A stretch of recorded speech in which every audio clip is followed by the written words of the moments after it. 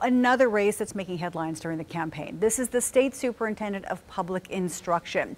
The current Oklahoma Secretary of Education, Ryan Walters, with 57% of the vote. Again, the projected winner here over Gina Nelson, a longtime teacher in Oklahoma City. She was statewide Teacher of the Year. Now, you'll remember Joy Hoffmeister left that seat to run for the governor's mansion, and it has been a tight race to find her replacement.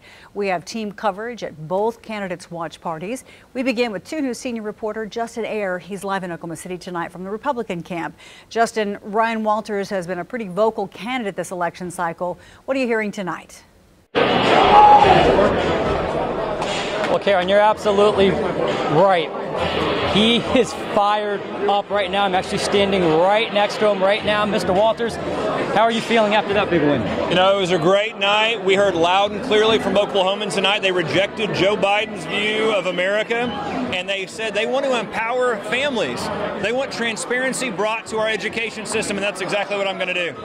So you have 2 months until you transition into the new role. On day one, what is it that you are going to do? I'm going to audit the department, and I'm going to show and look into every program and every dollar and make sure there's no left-wing indoctrination, and make sure that everything is transparent so taxpayers can see it, and also make sure that every dollar is spent in the best use of needs of our kids. We've got to get money to the classroom, to our teachers, and out of bureaucracy, and so I'm going to do that with an audit on day one. Parents clearly, schools are always a top concern for them. They're worried sometimes about Oklahoma schools. How do you ease that worry for these parents? Transparency. Transparency is key. Parents need to see what's being taught in our schools and also how money is spent in the schools. And then they need to be empowered with options so they can choose what's best for their kid. That is how we get education back to where parents want it for their kids. Okay, to our viewers right now, sir, what do you want to tell them right now?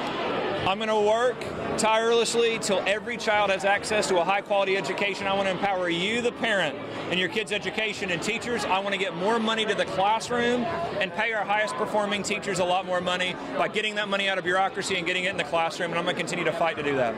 And last question. What do you want to say to Gina, your opponent?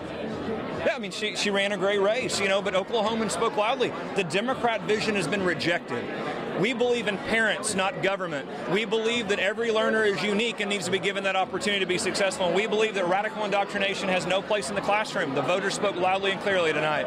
Congratulations. Thank you very much. Well, there you have it, Karen, the new Oklahoma Superintendent of Public Instruction. We'll send it back to you. All right, that's our Justin Ayer reporting live from Oklahoma City. Now, 2 News Oklahoma's Shay Smith is continuing our team coverage from the Democrats' camp tonight. Shay, any word from Gina Nelson?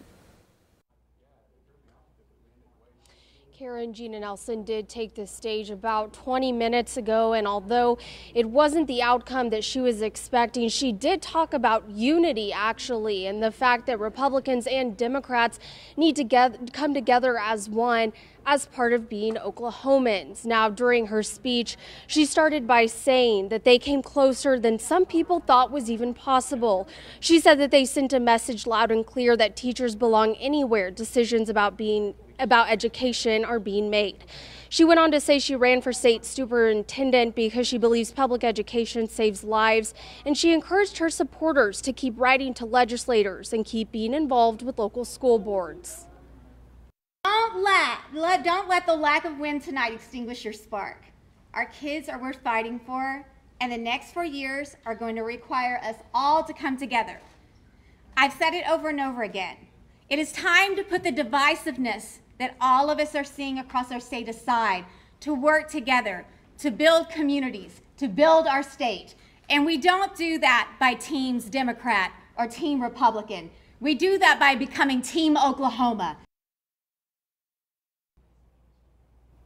And there you have it, her just really talking about coming together for the students here in Oklahoma and teachers and educators despite your party affiliations. And she also went on to say that although she will not be the new state superintendent, she will always be an advocate for the state of Oklahoma and the profession that she loves, and also the students, the more than 700,000 students here in Oklahoma. Now, Nelson did not take any questions before she left on the stage. Live in Oklahoma City, Shay Smith, 2 News Oklahoma.